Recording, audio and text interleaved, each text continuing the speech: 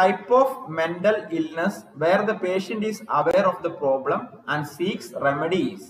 Options: neurosis, psychosis, schizophrenia, Huntington disease. So type of mental illness where the patient is aware of the problem and seeks remedy is neurosis. The neurosis condition the patient is aware of his own problem. But neurosis an example is anxiety problems, depression, OCD, anxiety,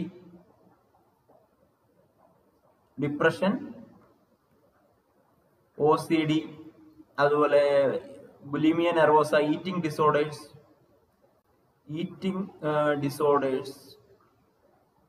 ഇപ്പൊ ഇങ്ങനെയുള്ളതൊക്കെ ന്യൂറോസിസിലാണ്. പേഷ്യന്റിന് അറിയാം ഇന്ന അസുഖമുണ്ട്, treat ചെയ്യാൻ വേണ്ടി വന്നതാണ് എന്നൊക്കെ അറിയാം. സൈക്കോസിസ് എന്ന് പറയുമ്പോൾ ആ സൈക്കോട്ടിക് കണ്ടീഷൻസ് ആണ് സ്കീസോഫ്രീനിയ, മാനിയ, അങ്ങനെയുള്ളതൊക്കെ. അപ്പം ഈ ഒരു കണ്ടീഷനിൽ തന്നെയും സ്കീസോഫ്രീനിയ വിത്തൗട്ട് സൈക്കോസിസ് ഉണ്ട്, വിത്ത് സൈക്കോസിസ് ഉണ്ട്. അപ്പൊ നമ്മളത് MSc മെന്റൽ സ്റ്റാറ്റസ് എക്സാമിനേഷൻ ചെയ്തിട്ടാണ് മനസ്സിലാക്കുന്നത് പേഷ്യന്റിന് സൈക്കോട്ടിക് ഫീച്ചേഴ്സ് ഉണ്ടോ എന്ന് മനസ്സിലാക്കുന്നത്. മാനിയ, അതുപോലെ BPAD, ബൈപോളർ അഫക്റ്റീവ് ഡിസോർഡർ. അപ്പൊ നമ്മൾ പേഷ്യന്റിനോട് MSc ചെയ്തിട്ട് പേഷ്യന്റിനോട് ചോദിക്കുമ്പോൾ പേഷ്യന്റ് എന്താണ്, ഡെലൂഷൻ ഉണ്ട്, ഫാൾസ് ഫിക്സഡ് ബിലീഫ് ഉണ്ട്, പെർസിക്യൂട്ടറി ഡെലൂഷൻ ഉണ്ട്, ഡെലൂഷൻ ഓഫ് ഗ്രാൻഡിയോസിറ്റി ഉണ്ട്, ഡെലൂഷൻ ഓഫ് ഇൻഫിഡലിറ്റി ഉണ്ട്. ഇങ്ങനെയുള്ള ഡെലൂഷൻസും അതുപോലെ hallucinations like visual hallucination, olfactory, auditory, അങ്ങനെയുള്ള ഹാലുസിനേഷൻസ് ഒക്കെ പേഷ്യൻസിന് പ്രസന്റ് ആണെങ്കിൽ, അല്ലെങ്കിൽ ഡിസോർഗനൈസ്ഡ് സ്പീച്ച് തോട്ടൊക്കെ ഉണ്ടെങ്കിൽ നമുക്ക് മനസ്സിലാക്കാം പേഷ്യന്റ് സൈക്കോസിലാണ്. പേഷ്യന്റിനോട് ചോദിക്കുക എന്തിനാണ് ഹോസ്പിറ്റലിൽ വന്നതെന്ന് ചോദിച്ചാൽ പേഷ്യന്റ് ഡൗട്ടാണ്, എന്താണ് ഹോസ്പിറ്റലിൽ വന്നതെന്ന് അറിയില്ല. So that is psychotic features. അങ്ങനെയുള്ള പേഷ്യൻസ് ആണ് സൈക്കോസിസ് ഉള്ളത്. സ്കിസോഫ്രീനിയ നമുക്കറിയാം F20 to 29 ആണ്. F20 to 29 ആണ്. F എന്ന് പറയുന്നത് psychiatric ഡിസോർഡേഴ്സിനെ ICD-10 international classification of ഡിസീസിൽ psychiatric ഡിസീസിനെ denote ചെയ്യുന്ന അക്ഷരമാണ് F. F20 എന്ന് പറയുമ്പോൾ സ്കിസോഫ്രീനിയ, F29 എന്ന് പറയുമ്പോൾ അൺസ്പെസിഫൈഡ് സൈക്കോസിസ് ആണ്. What is Huntington disease? Huntington disease is a progressive damage of nerve cells in the brain. Progressive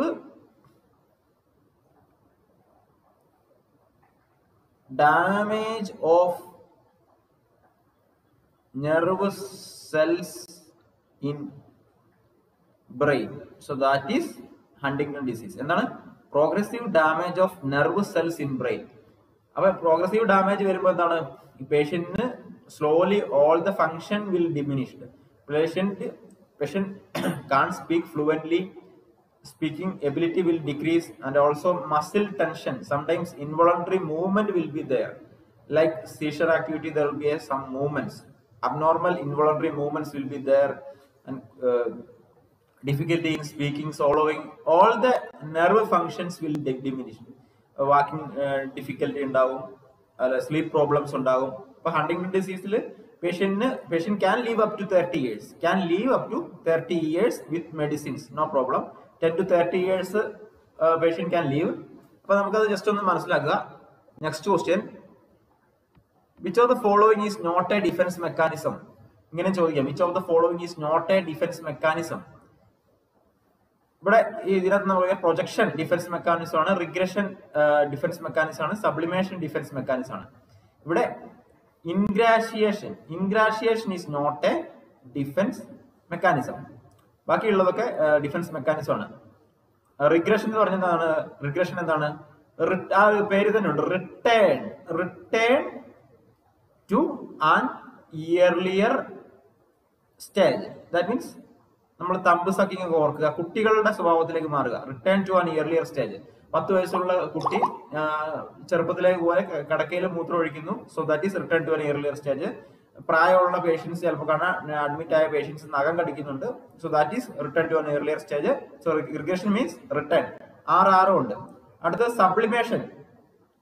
so that is unacceptable ideas, unacceptable behaviours,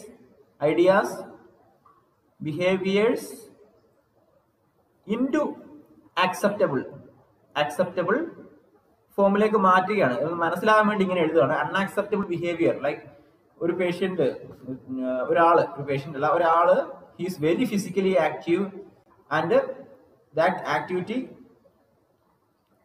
he was performed like he was like a gunda അങ്ങനെയുള്ള ഒരാളായിരുന്നു. And he sublimated his physical activity and he joined in our army. and ആർമിക്ക് വേണ്ടി work ചെയ്യണം. ഒരു വലിയ ഒരു നല്ല ആരോഗ്യമുള്ള ഒരാള്, ഒരു നേരത്തെ വളരെ മോശമായിട്ടുള്ള രീതിയിലുള്ള ഗുണ്ടാ പണിക്കൊക്കെ പോയിരുന്ന ഒരാള് നമ്മുടെ ആർമിയിൽ ചേർന്നു, നല്ലൊരു കാര്യത്തിന് വേണ്ടി ചേർന്നു. അപ്പൊ അൺആക്സെപ്റ്റബിൾ ബിഹേവിയർ ആയിരുന്നു, അൺആക്സെപ്റ്റബിൾ ഐഡിയ ഉള്ള ആള് തിരിച്ച് ആക്സെപ്റ്റബിൾ ഐഡിയയിലേക്ക് മാറി.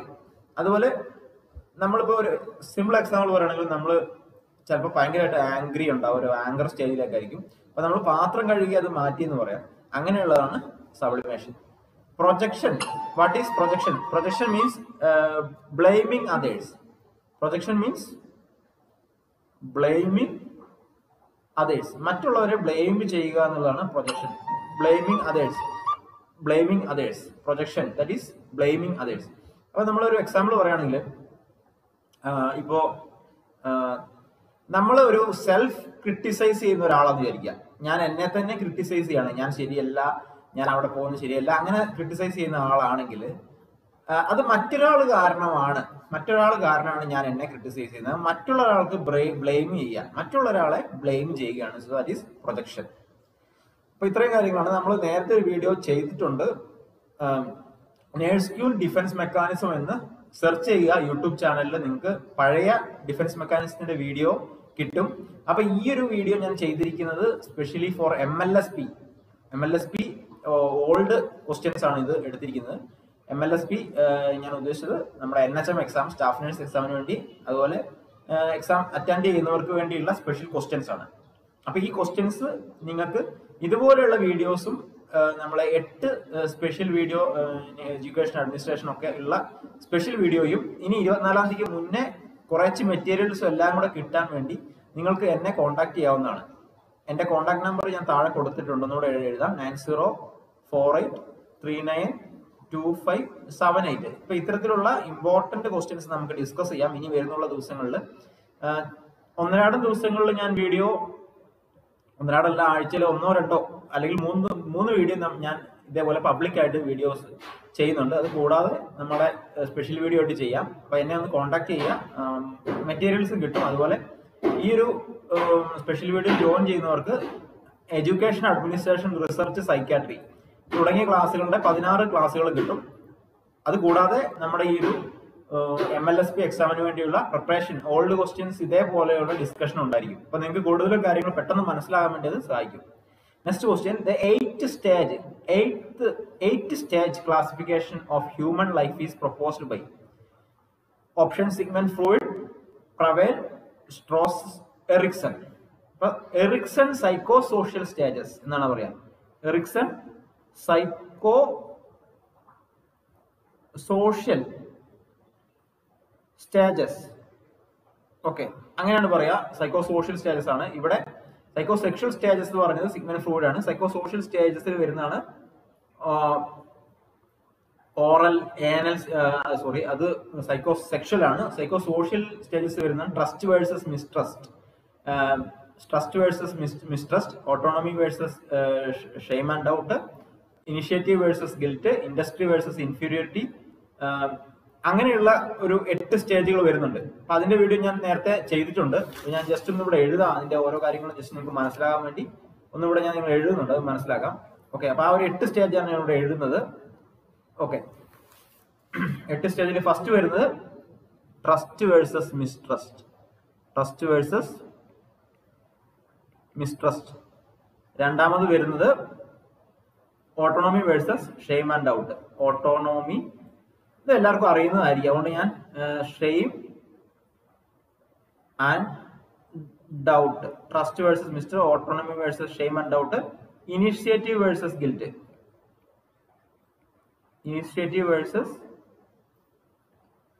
ഗിൽറ്റ്, മൂന്നാമത്തെ. ഓക്കെ, നാലാമത്തെ ഇൻഡസ്ട്രി വേഴ്സസ് ഇൻഫീരിയോറിറ്റി,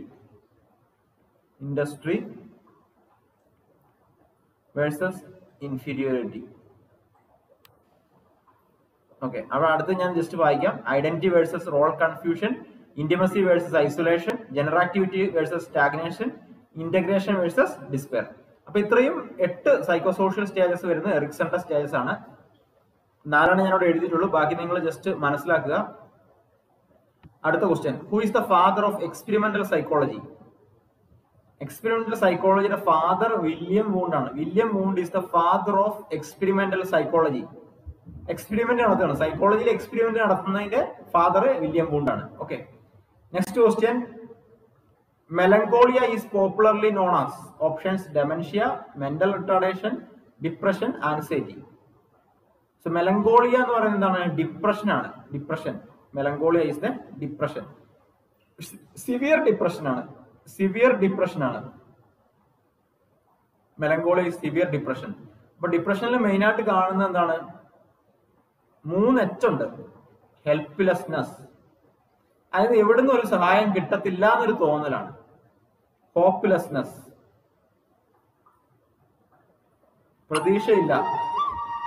അതുപോലെ മൂന്നാമത്തേത് വർത്ത്ലെസ്നെസ്. 2 H ഉം 1 W ആണ്. Worthlessness, helplessness, hopelessness, worthlessness. ഇങ്ങനെയുള്ള ചിന്തകൾ. Persistent sad mood more than 2 weeks. Sad mood more than 2 weeks ഉണ്ടെങ്കിൽ നമുക്കൊരു ഡോക്ടറെ പോയി കാണേണ്ട ഒരവസ്ഥ വരും. സൈക്യാട്രിസ്റ്റിനെ പോയി കാണുക. അതുപോലെ മെയിനായിട്ട് വേറൊരു കണ്ടീഷൻ വരുന്നത് ഡിപ്രഷനിൽ അനഡോണിയ ഉണ്ടാവും.